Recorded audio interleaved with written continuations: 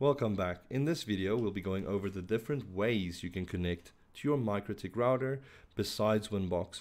So Winbox is a great tool, but it's not always practical. Maybe your company blocks executable files and you can't use Winbox, or you don't enjoy using a graphical user interface, so you want to do it the good old-fashioned command line way. There's always those ways to connect to your device. So we'll be going over that now. I'm just going to switch my screen quickly.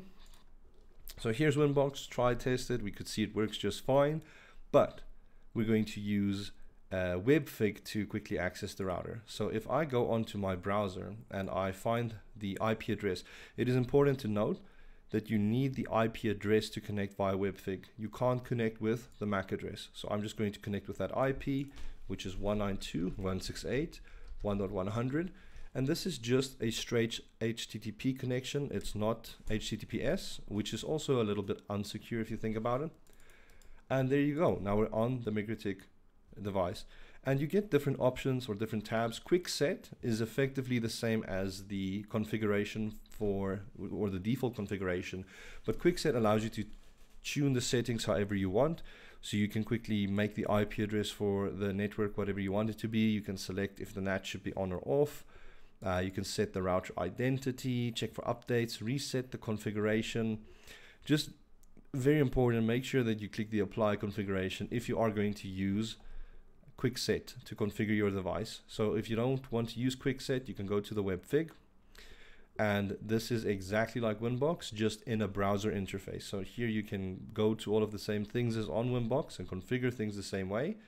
But it's just for your It's over HTTP. And lastly, we get the terminal on Webfig.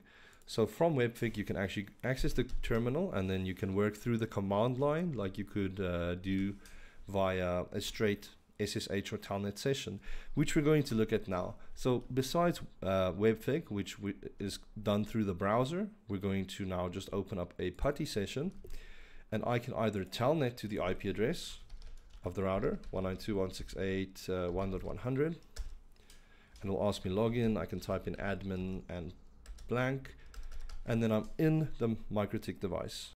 Alrighty, and besides accessing the terminal through Webfig or through Putty or Secure CRT or whatever application you prefer, you can do it through Winbox as well. So we can just go into Winbox, connect to our MikroTik router or MikroTik, hit connect, and then we're in Winbox, and then from Winbox you can navigate to the new terminal window, and this will open up a terminal similar to Webfig that you can use the command line from. In the next video, we'll be going over Winbox a little bit more in detail, just explaining everything that's in it. Thanks.